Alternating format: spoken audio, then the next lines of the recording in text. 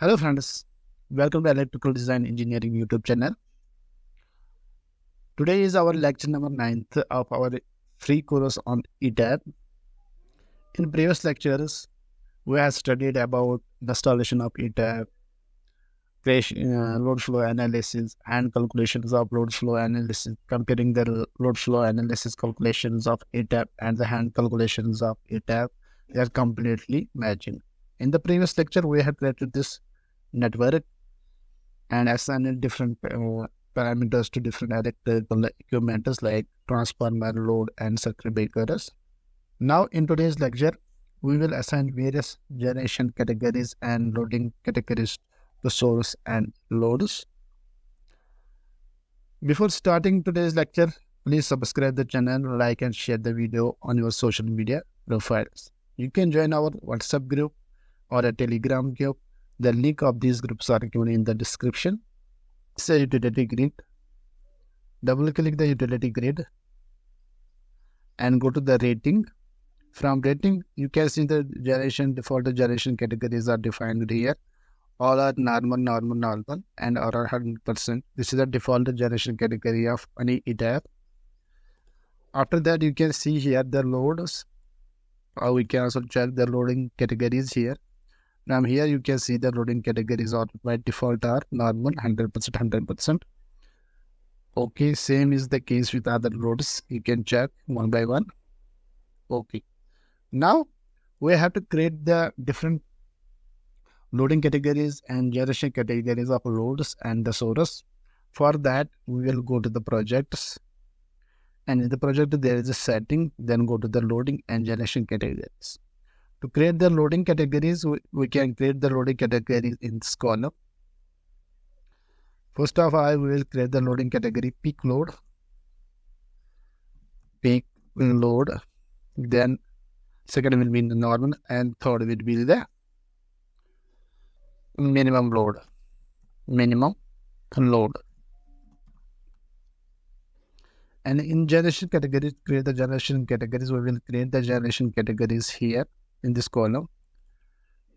First will be the minimum generating voltage, and the second will be the normal generating voltage, and third will be the maximum generating voltage.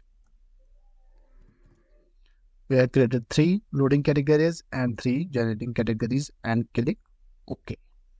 Now, if we check here in the utility grid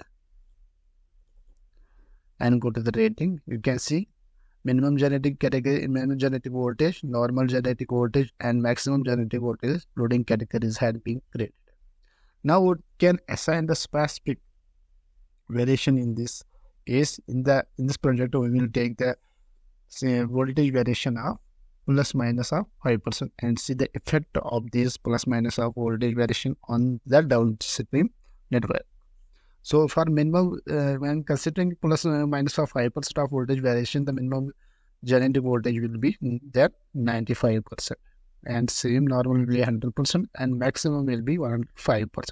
This will be the considering the voltage variation of plus minus of 5%. Then click OK. Same, we can also define the specific loading categories. Here in the name palette, go to the name the peak load, normal load and minimum load categories has been created. We can consider the peak load. It will be 90% and normal load will be 70% and the minimum load will be considering here 20%. Same, we will go for this load 90, 70 and 20 and click, and we will go also for this first 1 minute, and this will be 90 and this will be 70 and this will be 20. Here we can go so far 90, 20, 70 and 20. Click OK. Now we have created the generation categories and loading categories and assigned the specific loading categories and generation categories to the utility grid and the loads with the voltage variation of plus minus of 5%. In the next lecture, we will create different scenarios. We'll get 3 scenarios. One is the worst case scenario. Second will be the normal scenario. Third will be also a worst case scenario. And study the effect of how the grid will behave to these scenarios.